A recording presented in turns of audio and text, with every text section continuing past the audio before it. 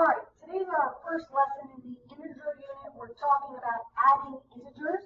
The homework that goes along with this is page 3 and 4, right in the integer packet. It's all in the same packet. All right, first thing I want to do is talk about adding integers on a number line. Now, whenever you're adding on a number line, you always start at 0. You're going to move to the right for positive numbers and to the left for negative numbers. So if I ask you to add 2 plus 3 on a number line, you're going to start at 0. The first number is 2, so I'm going to go to the right to 2. And then plus 3, I'm already at 2, so I go right 3 more and I end up at 5. So the answer is 5. Now, here's one with a negative and a positive. So if I start at 0 again, negative 4, I would move to the left 4. And then plus 7, I would start at negative 4 and I would go to the right 7 units. That's 4 to 3 gives you, or that's 7 units long. I end up at positive 3.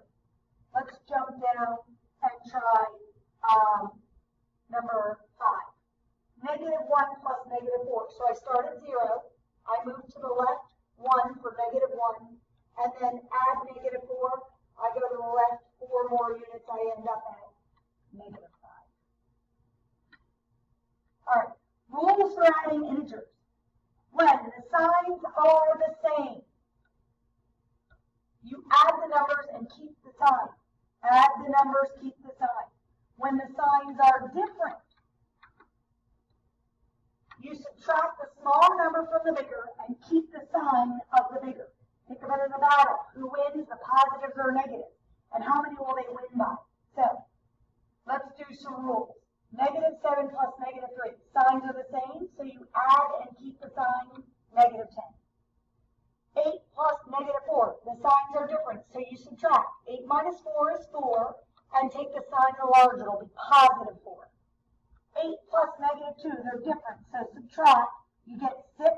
Take the sign of the large. It'll be positive 6. Here we go. Negative 9 plus negative 10. They're the same, so add negative 19. Add and keep the sign.